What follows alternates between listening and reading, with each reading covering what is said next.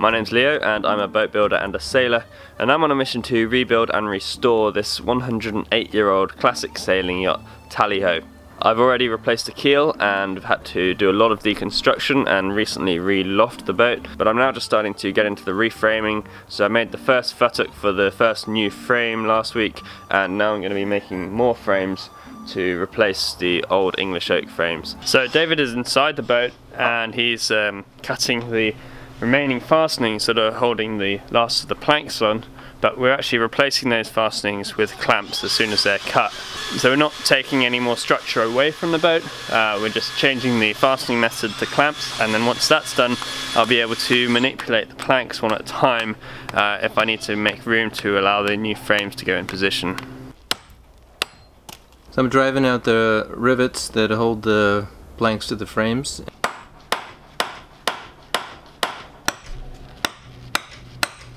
So right now I'm looking for one of the short futtocks that's going to make up the top part of one half of a sawn frame. For this I'm just going to take a piece out of this short slab. This piece has been out in the sun a bit and it's checking out a bit, so we'll see how it looks when it's plain down, but it should be okay. But I want to use it before it dries out anymore. And I've been trying different ways of roughing these out to see which is the most efficient.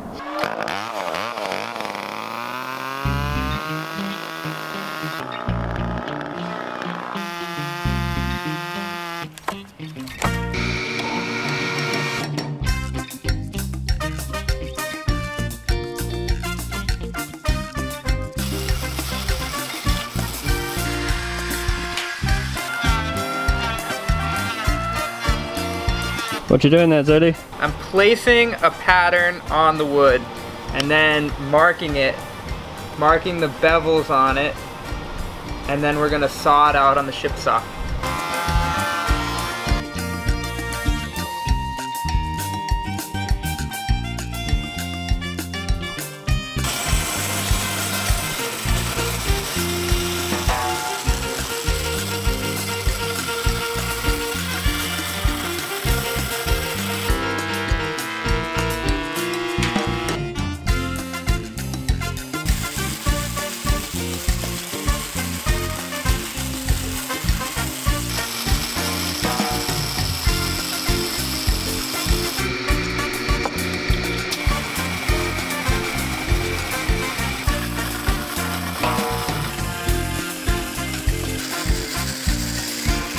So we've now cut out all the futtocks for this first frame. We cut the butts on the ends of them and we're just going to assemble them and see if they all fit together.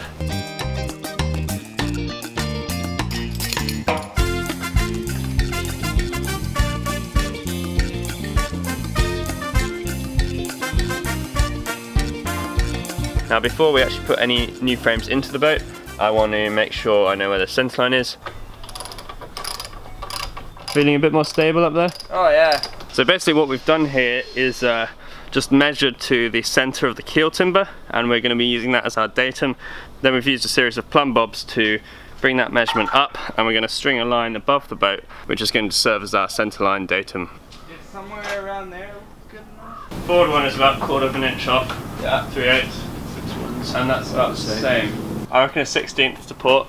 We've taken two small lines, made projections of the centerline of the keel on these thin lines above the boat. So one of these lines is attached to the shed and one of them is attached to the boat, and that's just in case the boat or the shed moves, but we can refer each of them back to the keel to check if they've moved pretty easily. And that means that when we put new frames in, we can use this line to make sure that those frames are centered on the keel, and we'll be rebuilding the boat on that center line. And that might mean, because the boat is a bit crooked in a few different ways, that in the bow we might be pushing the frames a bit to port of where the original ones are, and the stern it might be a bit to starboard, or however it works out, but there'll just be minor adjustments to straighten out the boat. So we've got another volunteer this week, and this is Ruben. Hi. Ruben's come pretty far. Where have you come from? The Netherlands. Netherlands. Our first Dutch volunteer. I'm a mechanical engineering student. And what brought you out here? Holiday, to visit some family and help you out on a boat. Excellent. Well, thanks a lot, man. I appreciate it. So we've got Ruben removing some of the remaining fastenings on the planks and replacing them with clamps and screws so that we can then remove the frames more easily and manipulate the planks around the new frames. Alright, so we've already cut all the pieces for the first frame now, so I'm going to cut all the pieces for the next frame first, which is actually on the same station, it's just a frame on the other side of the boat.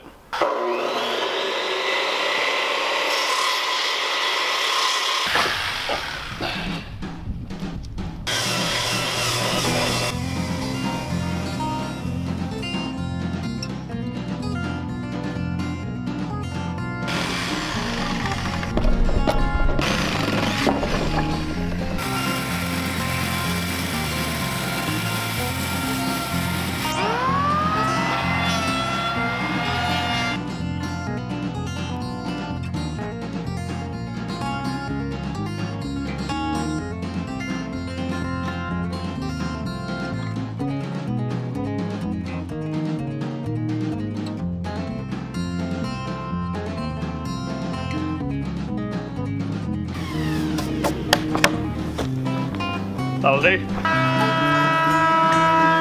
So Ruben has made this very smart handle for the ship saw, which is good because the motor for the tilt mechanism is quite fast. So on these frames in the center section, when there's not a huge change in bevel, it's actually easier to do it by hand. So as I push the frame through the saw, following my line, Ruben is going to be here turning this handle and adjusting the bevel of the saw blade to match the angles that I've written on the piece. And he's got a gauge here which tells him what angle the saw is at. So if I yell out 5 degrees, he can see on this gauge that he needs to go this way 5 degrees, and it's about half a degree to one turn of this handle. Of course, it's actually much harder to do it one way than the other, because if you move it this way, you're actually lifting the whole weight of the saw, whereas if you do it the other way, then you've got gravity helping you.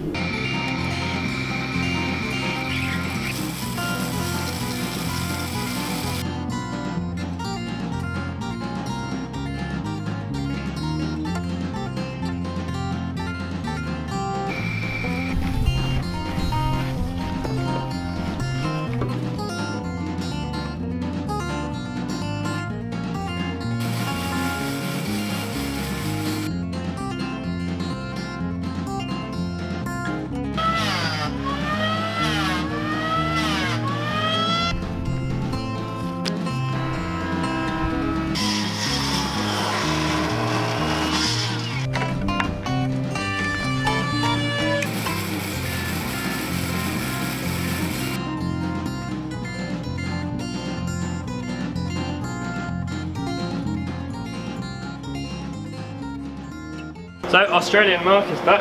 Hey. But just for a couple of days, right? 2 days. 2 days. Giving us a hand. What are you up to at the moment? So I'm making some adjustable saw horses for the in-feed and out-feed table of the ship saw. Excellent. Sturdy, wide saw horses. Trestles, that's what we like. The best.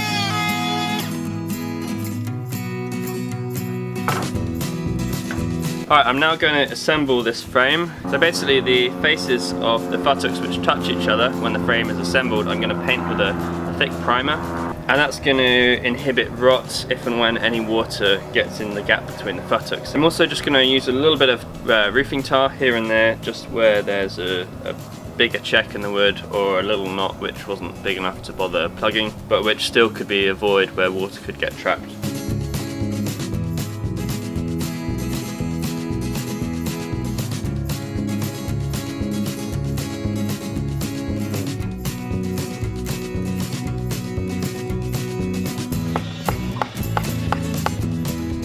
Alright, so we've assembled the first frame. These frames have a bevel on the inside and the outside. The sides are plumb and flat. The inside and the outside face will be faired in eventually and smoothed off, but that won't happen until all the frames are in, and so they'll be faired to line up with each other and make a smooth outside and inside surface to take the planks on the outside and the beam shelf and the stringers on the inside. So now it's time to fasten these together, and for that I'm going to use Trennels or Trunnels or Treenails, but basically they are wooden pegs or dowels. They're a very traditional fastening, and Tally-Ho wasn't built with Trennels, she was built with iron pins in between the futtocks. But those iron pins being ferrous metal was one of the reasons why her frames were in such bad condition. So I definitely don't want to put ferrous metal into the boat if at all possible. So my options really were to use bronze pins or to use Trunnels. And the advantage of Trunnels is that once the frames are in and you're putting the planking on, you can drill your holes for your planking fastenings and not worry about hitting the bronze pins which are in the frames. If you go through a Trunnel, it's just wood, so it doesn't make any difference, it doesn't matter, then you can put your fastening in anyway. Now the Trunnels are made of Black Locust, which is a timber that grows here in the US. This stuff came from Oregon, and Black Locust is traditionally used for Trunnels historically, and it's the best timber for the job really because it's very hard, very durable, very rot resistant, kind of like live oak in that respect, but it's generally straighter grained and it doesn't check out so much. It doesn't have that interweaving, interlocking grain, so it's a bit easier to cut very straight dowels with it. I also wanted to use it because of that historical significance.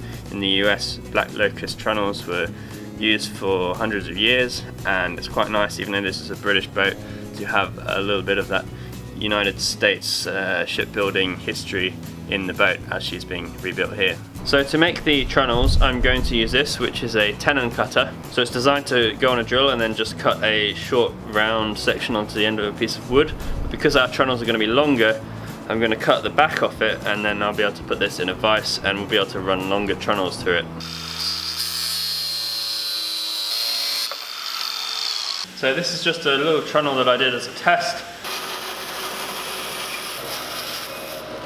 The wedge went in pretty well on this side, right up to the end, but on this side didn't quite make it, so I've adjusted the wedge size slightly.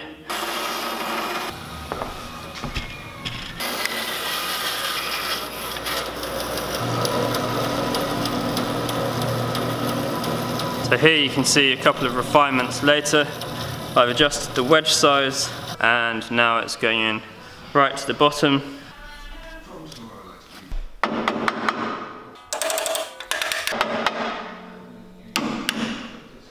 See, I can't even budge this end, and that's only half a Trunnel, and no way I can move that.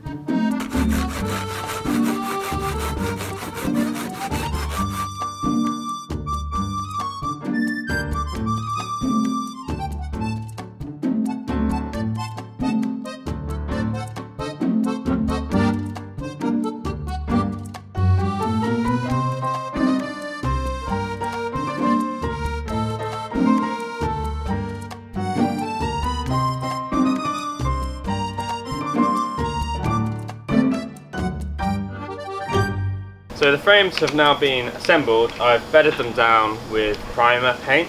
That's not strictly necessary. I know plenty of boat builders who just put their frames together dry. That's definitely not a bad way to do it. This takes a bit more time, but it does mean that if at some point fresh water does get into the boat, runs down the frames and gets into any gaps in the middle, which might happen from the frames opening up over time and drying out, there's a barrier that's going to stop it from getting into the wood from that inside face and causing rot there. To put the Trennels in, the first step is to mark them out. So I've marked out where I want them, and I found by far the quickest way to drill these holes is with a big auger bit. I've actually ground down the end of this auger bit a little bit, just so it makes a hole that the Trennels will fit into really tightly. So I've ground it down so it's just under 7/8, and the Trennels are 7/8, so they're a nice tight fit. The only trouble with an auger bit is it tends to split out the wood. So where I'm going to drill, I've clamped on a little bit of plywood above and below the piece that I'm drilling, and that will prevent any splitting on the top or the bottom face. Oh, just did a poo on my trestle.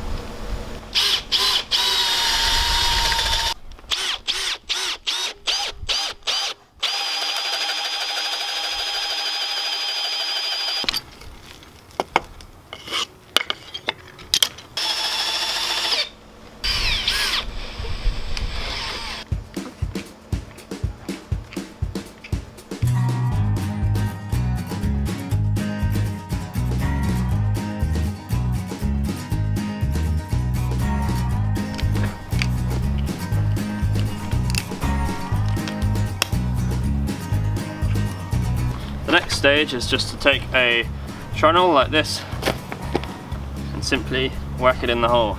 Now the slot has to be across the grain because that means it doesn't split the grain of the futtock, but instead pushes the grain out in that way, so that's stronger.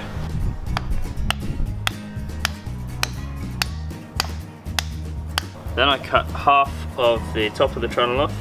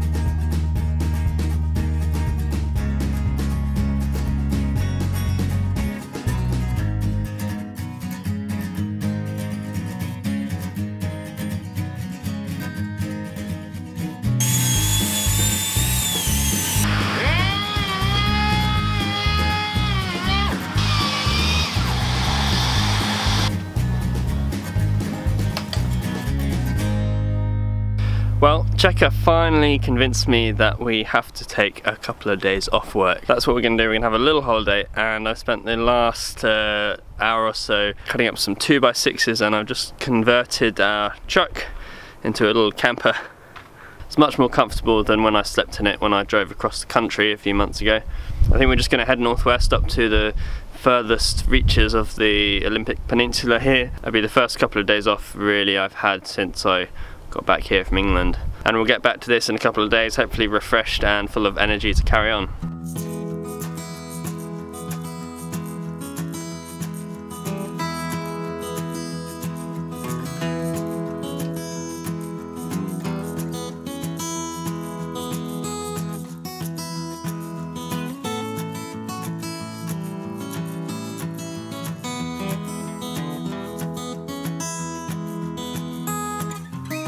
We were over there, spotted this beach over here, and have been hiking through the pretty thick undergrowth. Just got to try and find a way down to it now.